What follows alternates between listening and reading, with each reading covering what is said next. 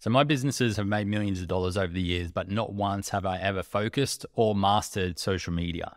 I saw a guy that I followed the other day. He has 300,000 followers on Instagram, and he was talking about how his goals were to grow his email list. And on his email list, he had 3,000 people, which is absolutely mind-blowing to me because 80 to 90% of the revenue that I've generated in those businesses has come from email, whereas less than 5% of the revenue that I've generated has come from social media.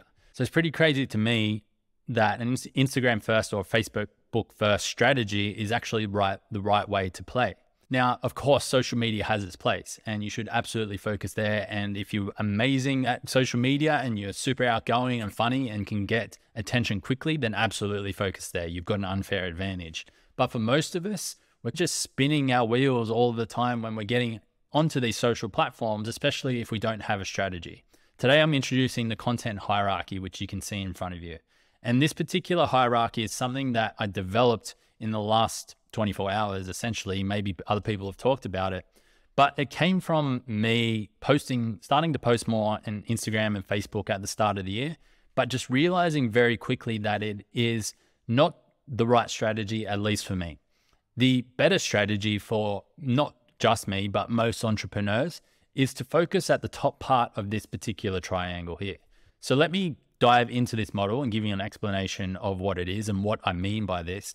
Then I'm actually going to show you my dashboard where we can take this long form content that we're creating at the top here and easily turn it into all of these other things so much faster than any other VA could, fully automated, so that you don't have to spend a lot of time on those other platforms, but you still produce really high quality social posts. How's that sound? Good.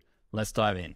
So the idea here is for us as the entrepreneurs or as the content creators to be focusing on this long form content. So what do I mean by long form content? It could be a newsletter. I would consider a long form content. It could be a YouTube video like this one. It could be a podcast, preferably a video podcast. It could also be a blog post, but I would prefer to call the blog post a newsletter because it's just trending a little bit better these days. Blog posts sound old. So just call it a newsletter and you can still post it to your website anyway. This is what I would call long form content, and it is the entrepreneurs or the content creators' highest and best use of their time. So what this allows us to do is if we spend an hour or 2 or 3 creating this really high quality long form content, then when it comes time to posting on all of these other social media channels, then we can actually hire a virtual assistant to then complete the rest of these sections. So what would they do in this particular section? They would take the long form content and they would run it through something like the automation that I'm going to show you in just a second, or different softwares out there that can do the same thing, and split that long form content up into platform specific content so that you are maximizing the longevity of that. But there's an art and a science to this. It's not just simply making a few cuts and like copy and pasting a few pieces of text in order to generate the copy. You still need to structure it exactly how it needs to be structured for each particular platform. And you also need to use the right creative or the right media for each of those platforms as well. What do I mean by that? For example, on X or Twitter, then most of the time you're going to be doing text posts, same as Threads. Whereas on Instagram, you're maybe doing an image or you may be doing a reel. Whereas on TikTok, you're definitely doing a reel. Maybe you'll do a story, but I don't see too many of those on TikTok. So you're doing all types of different content everywhere, but it can be the same type of stuff. So for example, even though you're doing reels and shorts in this particular section, you may actually take some part of this section, which is your text post, and put that over the top of some video to make it a reels for Instagram, for example. So you might have a bit of B-roll of yourself, and then you would put some text over the top of that, and then maybe you'll have the rest of the text in the description as well to get people to read. So that's how you make it platform specific, but all of the content gets created from this long form content section. How do we do that? So I have built my own system here. I've used Airtable, Make.com, OpenAI, a few other AI APIs. And basically all I do, and this is let's dive into my YouTube one, for example. So I have a YouTube workflow here, which I use when I'm creating these videos. And let me just filter up. Let me just remove this done example and see if I can find one that has some social posts. So basically what happens is I take this long form YouTube video and I give it a name, a working title. I put that in. If I want to focus on SEO, I'll put that in.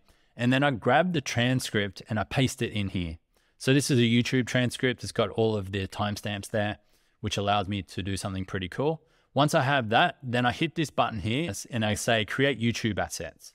So this will then create me a bunch of titles that I can choose from, a description, all of the timestamps, and some thumbnail titles that I can use on the thumbnail. And then I go ahead and then I create my final version here.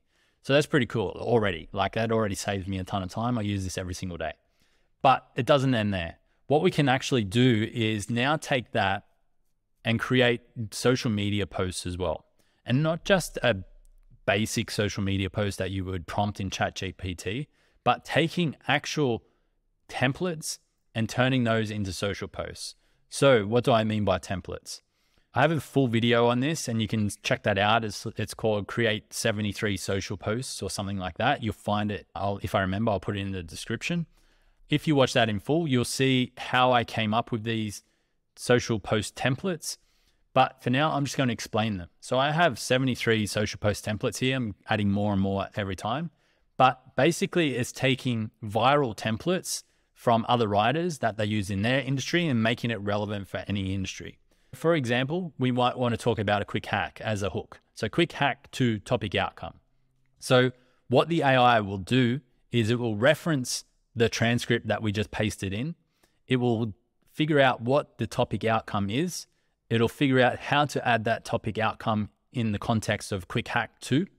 And then it will talk about what the quick hack is. So it'll reference the transcript, figure that out, start writing about the quick hack and the reason why that works every time. It is mind-blowing to me that the AI can do this and that nobody else is talking about it. This saves so much time and it still produces really high quality work in your brand voice, in your essence. That's the whole point here.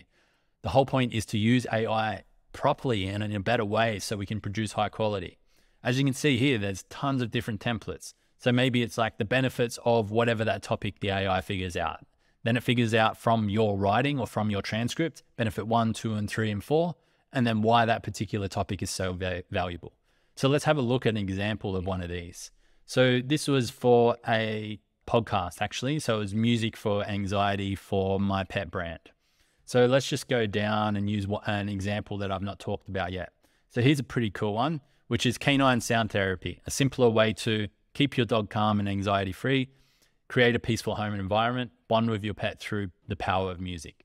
Learn more, link. So the link would actually be to take them to the podcast. This is just like one small example of how this can be used. Completely mind-blowing, completely game-changing. I wake up every day and look at this dashboard and I'm amazed that it actually works in the way that it does. And the more that I play around with this, the better and better I continue to make it. But not just this, every single part of my business as well. So I wanted to share this with you to give you some inspiration. If you do want more advanced tips like this, I have a newsletter which you can sign up for. And I'm going to be doing a masterclass soon where I break down every single step of how you can actually get this started. But there is also a playlist, and I'll put that in the comments, in the first comment, where you can watch videos on this entire system as well to get your own inspiration. The purpose of this is for me to share how you can have an easier way to operate your business. I think there's so many SaaS tools out there that are not really needed anymore. You can basically just rebuild them for free in the exact way that you want them. So I hope this was valuable. If it was, make sure you let me know in the comments and I'll see you next one.